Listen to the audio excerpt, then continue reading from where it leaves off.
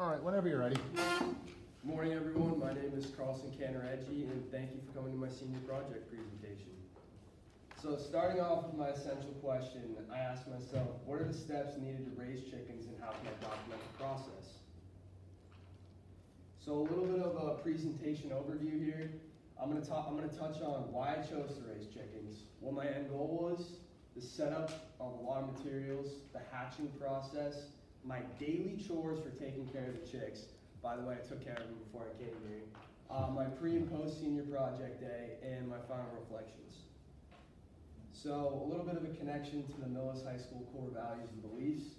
I highlighted here, we challenge students to develop increased understanding of themselves as citizens in a global society, and we strive to empower students as they become self-directed, respectful, responsible, and civic-minded individuals. And I said this relates back to my project because I was really responsible for all the steps in my project. I was dealing with live animals, and that falls squarely on my shoulders because you don't really want to mess around with that. And then you also get real-world skills out of it too. So why I chose this project. So I wanted a project that wasn't necessarily the norm. You know, it wasn't just a one day, like it wasn't a one-day project and then it's over. Like it was a progression, right? I'm still taking care of them today. I'm not just gonna put them out in the field, my project's over. Like I still have to take care of them and everything. And I already had a working knowledge. You know, I've been raising chickens for a long time now, so it's definitely good to have a prior knowledge to raising animals. Who doesn't love animals? You know, I'll get to that later. But I also wanted to educate folks more about the process by taking pictures and videos and things of that sort. So what I needed to accomplish, I needed to document the process, like taking pictures because that was my question in the first place. So I wanted to time the chicks hatching accordingly to line up with the senior project day, because I'll talk about the senior project day later. But I didn't want the chickens to be too old when I brought them in for senior project day because people would feel uncomfortable picking up a 5-pound chicken. So I tried to just have baby chicks for that day. Grow my knowledge even more and to teach through my experiences and my failures as well. So my mentor, if you can't tell, it's my dad, Robert Bruce Cantoreggi. I chose him because he has a degree in agriculture and he has a serious background with raising animals. I think the degree in agriculture really sold him because I don't know how many teachers in Millis High School hold an agriculture degree, but I wanted to kind of keep it close to home, so he's been a great help. And then my background with raising animals, so I've raised chickens for more than 14 years, lived on a small farm all my life, and I also want to let people know that I've raised more than 5 different types of animals. I always tell people that raising animals is very arbitrary in the sense that, you know, an animal has to be fed, has to be watered, and has to be taken care of. Different animals have different responsibilities and specialty types of care, but it's very similar. And I think just raising not only chickens, but pigs, sheep, it really helps me. So some of my materials, fertilized eggs from the previous chickens so you can get a chicken. The incubator was like my golden egg. I needed shavings for the chickens to go to the bathroom so it didn't stink. I had a food, water holder, metal container, and then I needed a heating lamp because when chicks are first born, they can't generate enough heat to survive.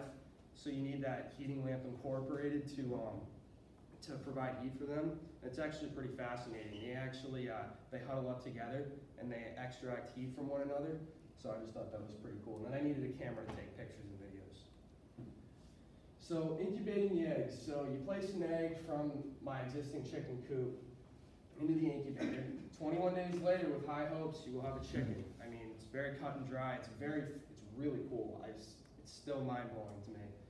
And I try to space out eggs accordingly, so I was at different ages. I kind of talked about that. I didn't want to put 25 eggs in one day, so one day I would just go upstairs and there'd be 25 chickens all around there. I tried to space it out so I wouldn't be overwhelmed when all of them were born.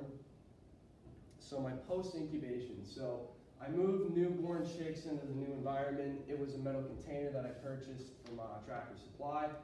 I had to purchase a bag of food, a bag of shavings as well. And then I also had to wire tie the top of their box when I first put them in because they'll actually start jumping out. And then it's a pain to pick them back up. So that was definitely a challenge, but I figured out I had to wire tie the box. And then sadly, I had to dispose of some of the eggs that sadly didn't hatch because it wasn't my wrongdoing. It's not like I didn't take care of them well enough. It's because, well, they happen to not be fertilized, and it's really a guessing game. You can't just pick up an egg and say, well, is this egg fertilized? You can't tell. So it was really just a guessing game, but it happened, so. This was definitely the highlight of my project, senior project day. Can't thank DeLacy Atkinson enough. It was an awesome event. Folks had the chance to find out about my project. Gave people a chance to hold a chick, as you can see Mrs. Nolan's right there. I got great feedback from everyone. I know all 3 judges here had the chance to pick up a chick, and you guys thoroughly seemed to enjoy it, so that was awesome. Just giving back to the community in that sense. So my daily chores, like I said, I have to take care of these daily. It's not just I go up there once a week and I feed and water them. It's a daily thing. So I have to feed and water them, change out the shavings weekly so it doesn't stink. And then we also have a few barn cats, and I did have them set up in the top of our barn, and the barn cats would be running around.